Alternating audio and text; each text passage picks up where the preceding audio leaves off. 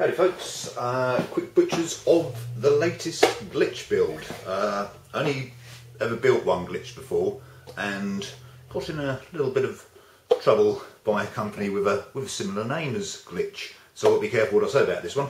This is a Gretsch inspired cigar box style box guitar type thing that I make in, I'm not allowed to say style, which I was inspired to make by the look of Gretsch's. I think I can say that. So here we got, started off life as a wine box, totally cut down, rebuilt. Got nice chrome hinges and chrome corner protectors, chrome jack socket around the back, chrome strap buttons, chrome catches, a lot of chrome pickup.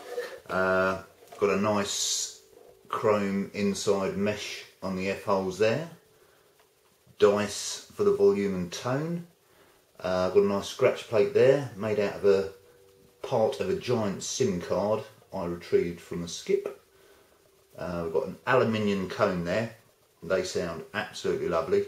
We've got a chrome mandolin tailpiece, custom decals. The finish is that lacquer that I can't pronounce, which is something like nitrocellular something.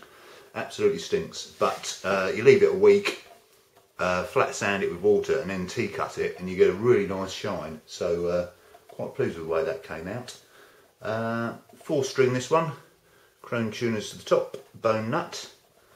So this is the Glitsch Mk2 Gretsch inspired cigar box guitar. I think I said that all fine. I'll give you a quick blast.